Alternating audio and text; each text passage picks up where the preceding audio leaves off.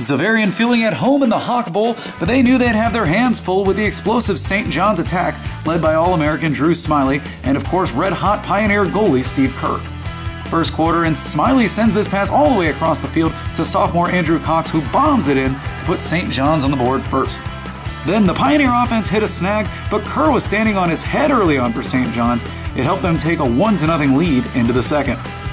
In that second quarter, it's Smiley again creating with his passing, this time finding senior midi Kevin Butler for this long goal. That would open the floodgates up for St. John.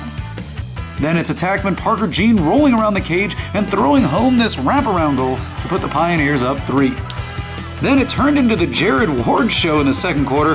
Here he throws this one home off a feed from Smiley, and then in the next 2 minutes, he scores this goal dodging in from the right side to make it 5-0. Then how about this one running in from the left side? Xaverian in utter shock as the visiting team from Shrewsbury is totally dominating 6-0. Then Kerr, he's just going to keep doing what he's doing. Another save here, and then he knocks this rocket shot away.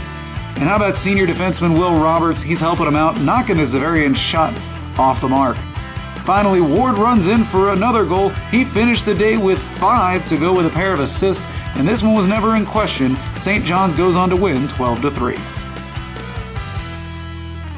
And so a week that began with St. John's proving they were the top dog in central Massachusetts culminates with a 12-3 win here in the Hawk Bowl against Xaverian.